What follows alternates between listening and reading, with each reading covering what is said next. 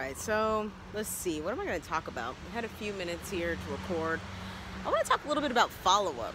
I want to talk about, you know, new agents, old agents, people that are working and, you know, they're trying to get their real estate business going. And I just have to tell you, follow up, follow up, follow up. I mean, people say that, and I think they don't understand. You know, I've had many experiences with other businesses when I'm trying to get something and buy something. And, you know, maybe I haven't made up my mind, or maybe I'm still researching, but you know what happens very frequently? I don't get followed up. It's like, you know, they don't follow me up, or they don't do what they say they're going to do. Like if I need a proposal or if I need some more information, I don't get that information.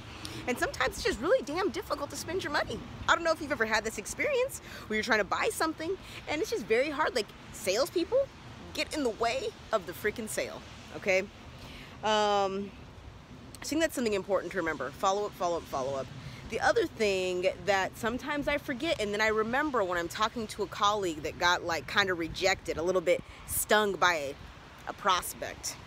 You have to remember, and this is what Cardone says, your interest in them is more important than their interest in you.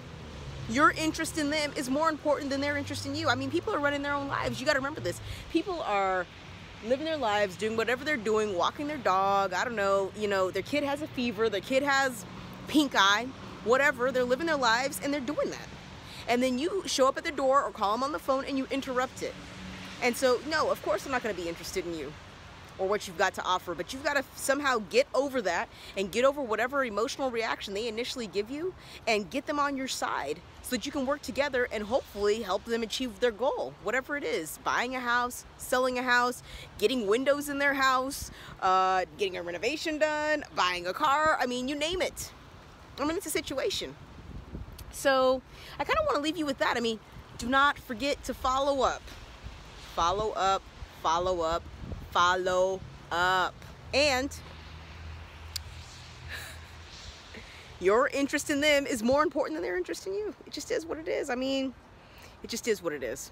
And let's face it, if you're cold calling or door knocking, or even calling, you know, prospects that are like sort of like orphan customers, you have no idea what happened to them, man, you're probably only going to get a yes from like a small fraction, 98%. So you need to expect that out of 100 calls, you're going to get 98 no's. And just live with it. And you know what? Live with it as a fact. You got to get through the no's to get to the yeses. You got to get through the no's to get to the yeses, because you're looking for the gold.